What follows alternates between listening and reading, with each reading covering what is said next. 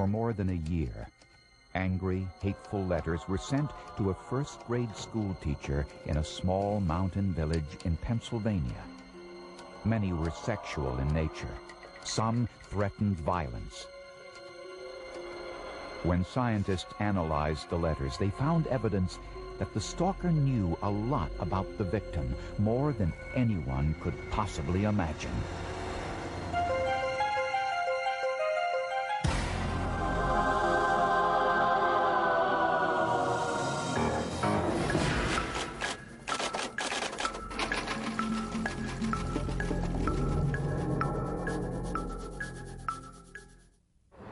In 1993, some hate mail began to arrive at the Cool Ball Learning Center, a public elementary school in the Pocono Mountains in eastern Pennsylvania. The letters were unsigned and sent to the principal, making serious allegations against a first-grade reading teacher, Joanne Chambers. She had been teaching in the school district for the past 8 years. Chambers brought pot into school and then showed it in the faculty room, just like it was a big joke. I thought it was just somebody, a disgruntled employee. I just wanted to know who it was, and I thought it was a thing that you could, sit down with that person and talk it out and fix it. Soon, letters were sent to Joanne Chambers herself at both home and at school. I can get you in one try. No one will ever prove it. They may not think so, but I'm smarter than all of you. You stupid bitch. Letters were also distributed to other teachers, found in mail slots in the faculty lounge.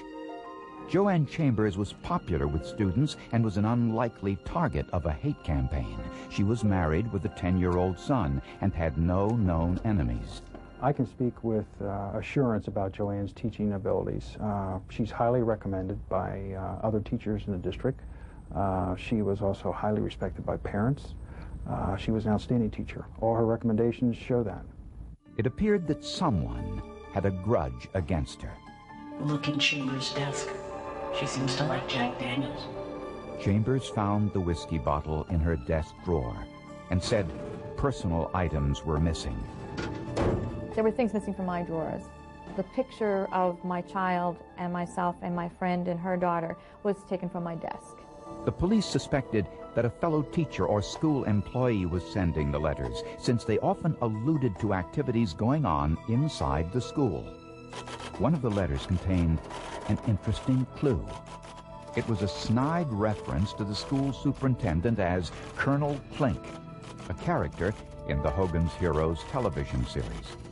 A teacher in the school was once overheard referring to the superintendent in this way. Her name was Paula Noraki. Like Joanne Chambers, Noraki also taught first grade and had worked in the school district for 18 years. I was totally surprised. I was positive that it wasn't anybody in the building, that it could be explained in some other way. The letters continued, but soon there were other incidents. The first was something Joanne Chambers found under her desk.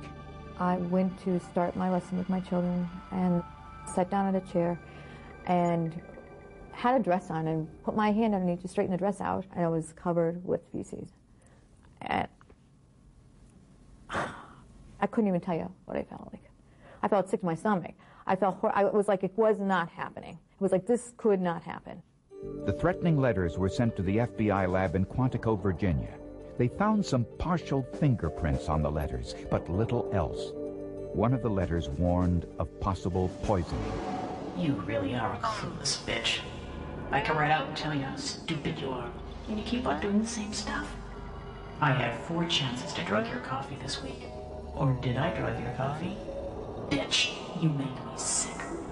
Just a few days later, a hidden camera captured several teachers entering Joanne Chambers' vacant classroom. One removed Chambers' coffee cup from her desk. It was Paula Noraki. The photograph of Joanne Chambers stolen from her desk was pasted onto a nude picture, photocopied and distributed throughout the schoolyard, mailed to parents' homes, and a copy was taped to the door of a local store. There were phone calls to parents saying that I was a lesbian, that I had AIDS, that you know, that I shouldn't be teaching their children. I can't tell you what, I mean, that was such a violation of my being. The FBI suggested that Joanne Chambers be given a lie detector test to validate her various claims. Paula Nawrocki also volunteered to take a lie detector test, hoping to clear her name after suspicions arose from the Colonel Klink reference and the coffee cup incident. One of the two failed on the most crucial question of all. After 10 months of threatening letters, X-rated pictures, and hidden video surveillance, police believed they had a break in the stalking case. Joanne Chambers and Paula Nawrocki both took lie detector tests about their knowledge of the threatening letters. Each was asked whether they were involved in making or sending any of the harassing letters. One passed, the other failed. I was told that I failed my polygraph. Paula Nawrocki became the primary suspect. I was very upset. I couldn't believe that it was making things worse instead of better. She was questioned about the incidents at the Coolbaugh Township Police Station, and she told Chief Flugel, "Tony, if I'm doing it, I don't know I'm doing it." And then she later said, "You'll never prove it's me." I told him that I needed his help because this didn't make any sense. I needed somebody to really look into the whole situation accurately, the way it evidently needed to be done. And I tried to make it sound as ridiculous as possible, that if I had done whatever was going on, I didn't know I was doing it, which was totally absurd in my mind, in my way of thinking. Later on, she would say that she meant, "It's not me, and you'll never prove it's me because it wasn't me." Nawrocki said she was videotaped taking Joanne Chambers' coffee cup because Chambers had asked Paula to get it for her. The surveillance videotape shows that Joanne Chambers and Paula Nawrocki were both in the classroom and left together just moments before Paula returned for the coffee cup. Police asked Nawrocki if they could search her home, and once again she voluntarily complied. They took with them an old typewriter that we had. They took different kinds of paper and different envelopes. The analysis of Nawrocki's typewriter revealed that it was not the one used to type the threatening letters. The paper and envelopes from Nawrocki's home did not match those used in the threatening letters either. Nawrocki's reputation as a by-the-book teacher and strict disciplinarian was in sharp contrast to Joanne Chambers' loose and fun-loving classroom style. The way the police saw it, Paula was jealous of Joanne Chambers' unconventional teaching style and the popularity that she gained from that style. Paula Nawrocki was more of a by-the-book conservative teacher who favored traditional teaching methods, whereas Joanne Chambers would show up in the classroom wearing jeans and a Mickey Mouse t-shirt, and she would do things like stage water fights with the school administrators, which the police believe angered Paula Nawrocki. As the investigation continued, so did the threatening letters. Letters went out to parents saying that I was molesting their children. I thought my career was gone. I thought I was going to be in jail. I didn't know what was going to happen. All it would have taken was one child, you know, misinterpreting a touch. And I was a touchy teacher. I mean, I put my arms around my children. I held my children when they were crying. By the fall of 1994, the letters included death threats. You die. For her own protection, Joanne Chambers was transferred to another school. Shortly after her transfer, a box in pink wrapping paper was found at the front door of the school. Inside was a Barbie doll, the throat slashed with the razor blade and covered with paint the color of blood. The dress was identical to one often worn by Joanne Chambers. The hair was cut and styled like Chambers as well. I said goodbye to my husband. Like, I wanted him to remember me saying goodbye. I lived every day thinking that it was truly possible that it could be my last.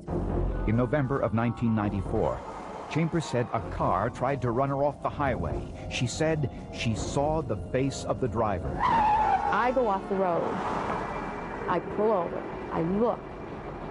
She's looking right at me. I will never forget that look. Never. I will never forget it. She looked right at me. She said the face she saw was a face she knew. When Joanne Chambers called police to report that a car forced her off the highway, she said she recognized the face of the other driver.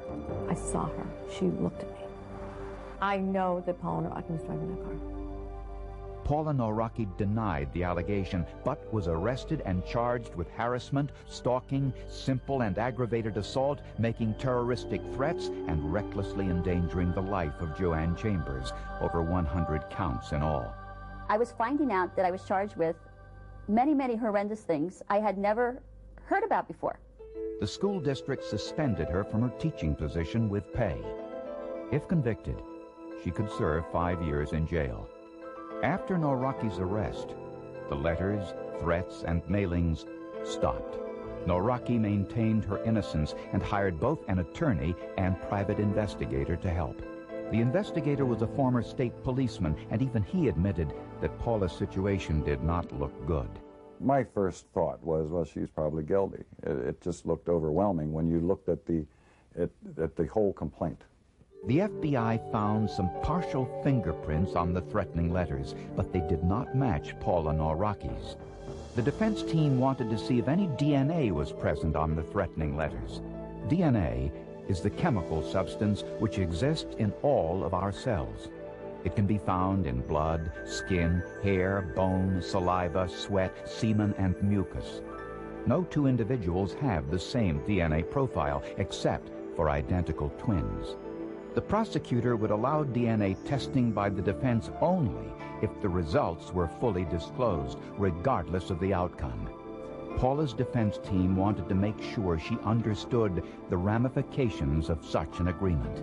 He asked, would there be any possible reason that any of my DNA should be on any of it, any possibility whatsoever? And I said no. Paula, if we do this testing and your DNA is found on these stamps or envelope flaps, your chances, you're going to jail. We immediately said that we wanted to do it if it was something that would finally help shed some light on the whole thing. No problem with it at all. The cost of the DNA testing, approximately $7,000, would have to be paid by Paula Nawrocki. Blood samples from both Paula and her husband were sent to a local DNA lab, along with the threatening letters and the envelopes. The amount of DNA that would wind up on the back of a stamp or an envelope flap depends on how hard you lick the envelope, how much cells that you shed from the inside of your mouth. There are variables that it's hard to predict exactly what the value would be, but it is there. In some cases, there's more DNA than others. First, scientists used steam to gently remove the stamps from the envelopes. The back of each stamp and envelope flap was swabbed for epithelial cells, which come from saliva. DNA was found on the back of one set of stamps and on one envelope flap. The number of cells recovered was so small that forensic scientists performed a process called polymerase chain reaction, or PCR, which amplifies or copies the DNA in those few cells to make enough for testing. The DNA from the stamps and envelope flap were added to the PCR mixture, a chemical cocktail of enzymes, nucleotides, and primers, then placed in a thermal cycler to amplify. A colored development process produces a series of blue dots, visualizing which variation of the DQ alpha gene is present in the genetic profile. If there is even one base difference in the 3.3 billion base pairs on an individual's DNA strand, the DNA will not bind to the corresponding dot. What we're looking for to see is how does this DNA that we've extracted compare to somebody else's DNA. Now, if the DNA is from a similar source, you'll get the same pattern of blue dots on a white strip. This is the genetic profile of the individual who licked the stamps. When the DNA profile of Paula Nawrocki and her husband were compared to the DNA from the back of the stamps, there was no match. For example, Paula Nawrocki has 2 dots here, and the DNA from the back of the postage stamp only has 1. So therefore, right away, we can exclude Paula Nawrocki with just this one genetic marker. We looked at 5 different genetic markers, and at 4 out of 5 can exclude Paula Nawrocki. DNA was found, and it did not match Paula, and it did not match Len Nawrocki, which meant that someone licked those stamps, and it wasn't Len or Paula. We thought it was going to blow apart the whole case. We thought we were done. Now, armed with the DNA profile of the stalker, the manhunt had just begun. When DNA testing of the stamps and envelope flap did not match Paula Nawrocki or her husband, the defense team went one step further. They wanted to find the individual whose DNA was on the threatening letters. If Paula didn't do it, there's only one other person that could have done it. Because there's only one other person that knew the circumstances of all these letters, that knew everything that was going on. That was Joanne Chambers. Was it possible that the alleged victim wrote the threatening letters and mailed them to herself? The defense uncovered some information which pointed in that very direction. Police in the neighboring town of Carbondale, Pennsylvania, told defense investigators that Chambers had a history of reporting suspicious incidents from burglaries to fires. They say every crime that she's been a victim of has some weirdness attached to it. And just off the top of their heads, they started relating different crimes that supposedly she's been a victim of. When Anderson researched Chambers' employment history, he learned that Chambers reported similar threatening letters and also reported finding feces on her classroom chair while in another school district years earlier. She has a pattern of being a victim. And having a pattern of being a victim shows one thing to me. I'm not an expert at all this, but it shows me you want attention from whoever. She wants to be the center of attention. To find out if it was Joanne Chambers' DNA on the threatening letters, Jim Anderson needed her DNA profile. For that, he looked in her trash. Once trash is placed at the curbside, the owner gives up all legal rights to what's inside. One plastic drinking straw. One used, looks like toilet tissue. Plastic straws, used tissues, and a cotton swab with earwax. All items with possible genetic material were sent to the DNA lab for testing. Dr. Lichtenwallner identified 2 different DNA profiles from the mucus, saliva, and earwax samples from the Chambers trash. One of those DNA profiles matched the DNA from the stamps and envelope flap. The DNA from the one of the household members was similar to the DNA on the back of the stamps in the envelope. With these DNA results, the defense team demanded that all charges against Paula Nawrocki be dropped. The prosecution refused, and Joanne Chambers provided a blood sample for further DNA testing. Once again, Joanne Chambers' blood DNA matched the DNA from the stamps and the envelope flap. You can see how all 5 genetic markers line up perfectly between the DNA of Joanne Chambers and the DNA from the back of the postage stamps. The odds of someone in the random U.S. population having the same combination of 5 genotypes tested was 1 in 14,925. The match was fairly significant in that, that's a small community there, so it's unlikely that too many people are going to be walking around with a similar DNA pattern. Despite the second DNA test, the prosecution refused once again to drop their case against Paula Nawrocki. During the trial, the prosecution presented the circumstantial evidence against Paula Nawrocki, including the coffee cup incident and the Colonel Klink reference in one of the threatening letters. For the defense, teachers from Joanne Chambers' former school district testified that she made similar claims of harassment years earlier. But it was the DNA evidence that stunned most courtroom observers. The DNA was definitely the bombshell. To hear that Joanne Chambers' saliva was found on the stamps of one of the threatening letters and the flap of another envelope, it was just unbelievable. But on the witness stand, under oath, Joanne Chambers had an explanation. She said the prosecutor left her alone with the evidence and the stamps fell off one of the envelopes. She said she licked the stamps to reattach them, and when that didn't work, used a glue stick.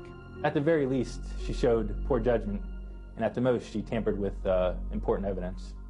The prosecution offered no explanation for why Joanne Chambers was left alone with the evidence, and no explanation was given for why her DNA was also found on the envelope flap.